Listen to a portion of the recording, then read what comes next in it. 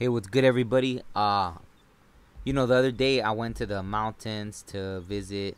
I believe actually yesterday on New Year's, I went to the mountain to visit the eagles. Right? There's these eagles that they came, a few years ago, over 5 years ago now, I believe. But they first started coming to me in dreams and everything, and then it turned out that they were nearby. But when I got there, a red-tailed hawk swooped in, and it was flying around, as you can see in this video.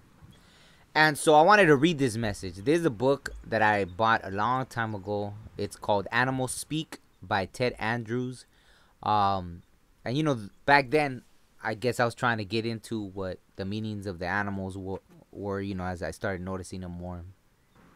But this red-tailed hawk meaning, I'm just going to read it because I think this has been one of the best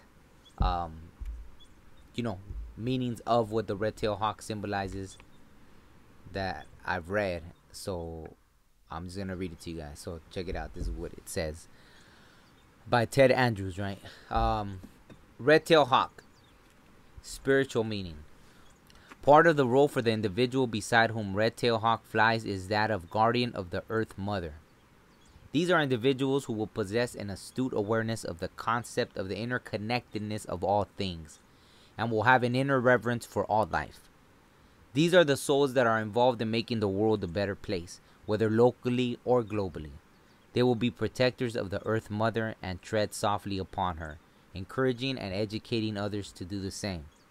Often, they are either found initiating or actively involved in environmental causes where their keen perception and insight will serve their chosen cause well. Yet it is their day-to-day existence and fundamental philosophy, foundation of action and belief that distinguishes these individuals as true champions of Mother Earth as they seek to live in harmony with the Inamaka and all that she births, provides, nurtures, and sustains. The red tail of the hawk only appears when the bird reaches maturity. When looking to the human beside whom red-tailed hawk flies, this is quite significant, for it indicates that the red feathers are not easily given, and must instead be earned over time. Hence, the symbolism of the red-tail feathers emerging only with age and experience. Be ever alert for the individual the red tail is flying near, for the red-tailed hawk will soar beside the individual whose own gift of vision is exceptionally acute. This may take the form of precognitive dreams and or visions during which these souls are quite literally able to see the future. If the gift of vision is not present from birth, then there will exist within the red hawk soul the ability to pierce the veil that separates falsehood from truth. They will also possess an intensive gaze that can leave those who might find themselves the object of such a gaze squirming under the penetrating stare. Equally, red-tailed hawk individual will have the ability to view the broad picture, in much the same fashion that a hawk can gain a wide view of their surroundings while soaring on the unseen currents of wind as they ride the sky. The human counterpart will be a believer in the philosophy that all things happen for a reason, and it will be this awareness of the big picture that will assist both themselves and those whom they share their gift of keen insight with through many a difficult time. To accept this totem is to be knighted as a guardian and protector of the Earth Mother and all her children. Once this fundamental Kundalini energy unfurls as the red tail feathers emerge, the beauty and depth of spirit that shines brilliantly forth will be both inspiration and guidance for others who may be just beginning or in the process of their own awakening. So I just wanted to share that. It's funny. Like, this was posted, I'm reading it from this Facebook page, and it's funny because today I shared a song, and it was 5 minutes and 5 seconds, right? And it's a song, very personal song, that I went through many hardships to write, right? That's like the epitome of, learning and then helping others from your experience, right? And right now, as I'm reading this, it's 5:05, right? Because it's funny, the synchronicities, right? It has 500 likes, and with the hearts and everything on Facebook, I guess that's where it's tagged, like this post. And And what do you call it? I guess, the song I posted today with this, I put some stuff to it explaining what the song meant, and it was 5:05, and I noticed that at the end it jumped out at me, right?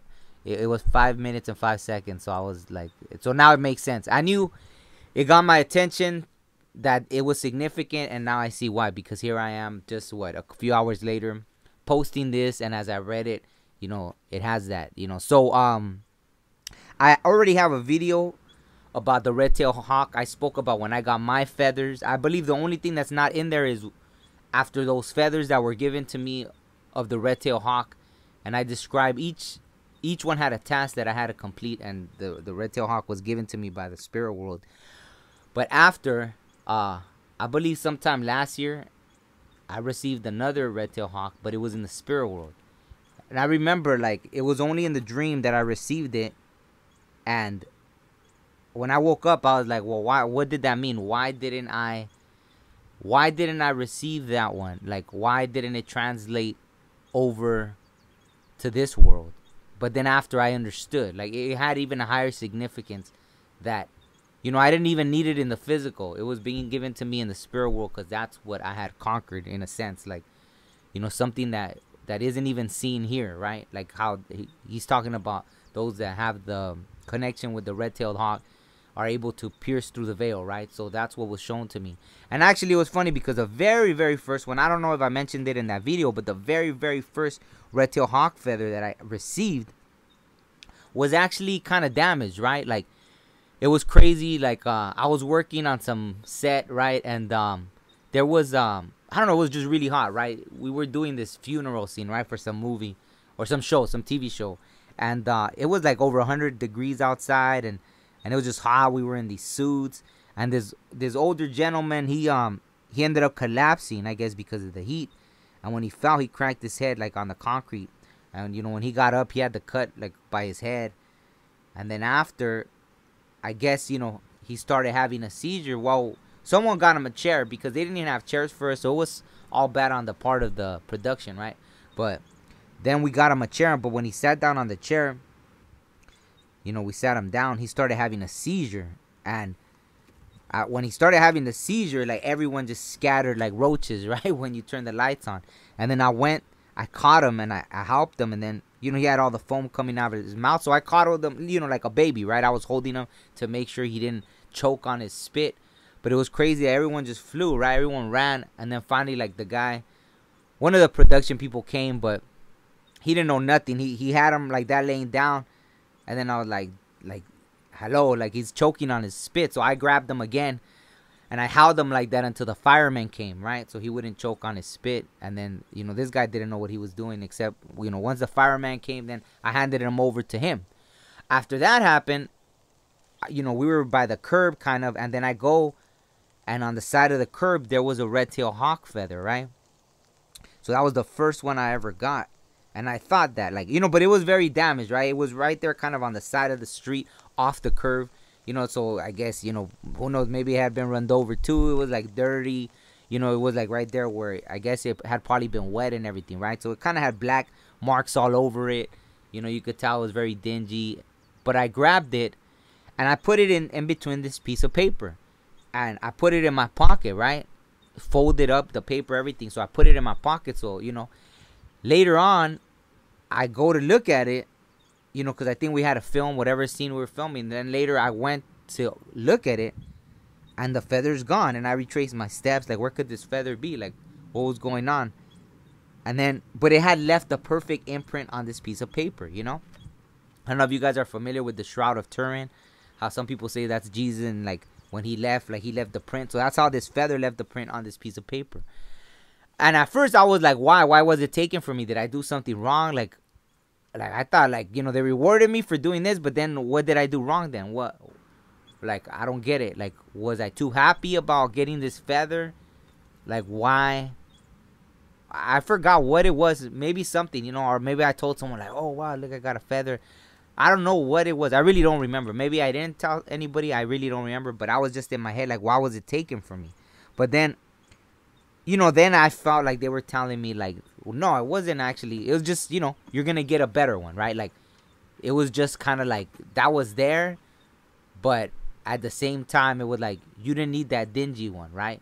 Like it's gonna be replaced with like with you know, a nicer one, a prettier one, which took a while, like not a long while after, but I think, you know, sometime after was when I started finding them, and it was like one after the other, right? It just after these tests I was going through. But on that day, it was like, I mean, it meant a lot, just the fact that it didn't, like, talk about something spiritual. I had the feather, I put it perfectly in my pocket so it wouldn't disappear, and somehow it was like transmuted, right? It left into the spirit world. Like there was no explanation. Like I retraced my steps, I didn't drop it, you know. I looked, and then after it clicked, like, wait a second, it left this perfect imprint. Like, how is that even possible?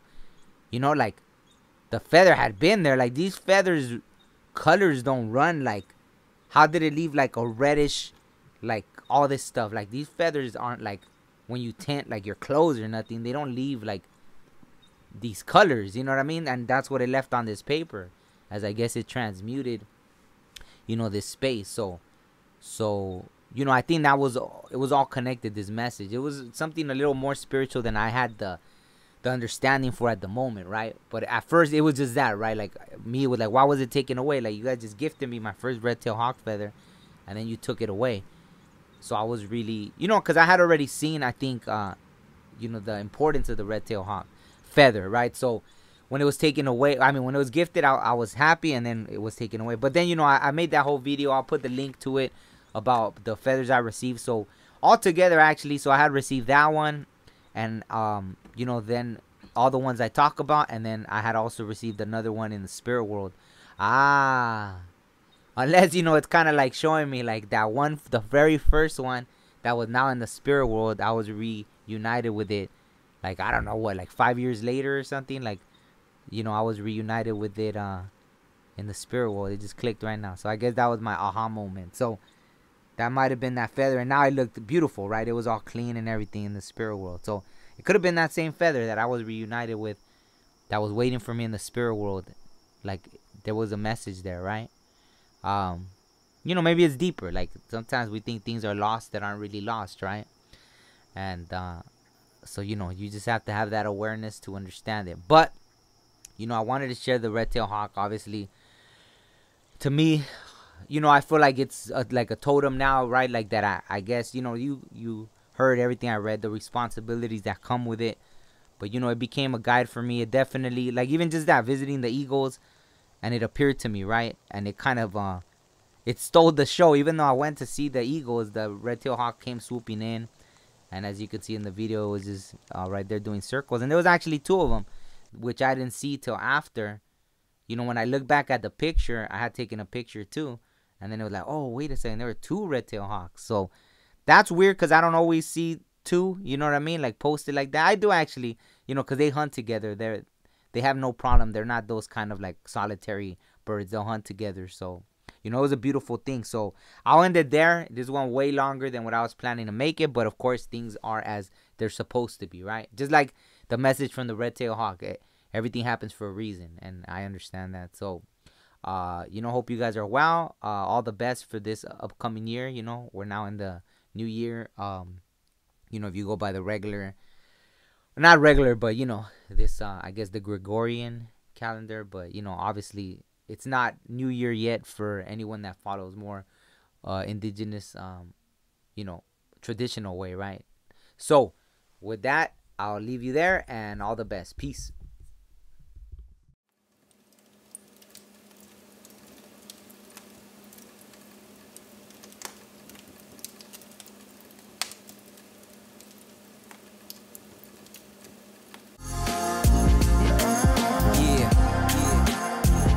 That's right.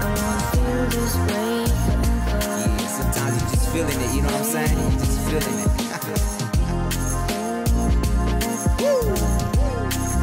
And I want to feel this way forever.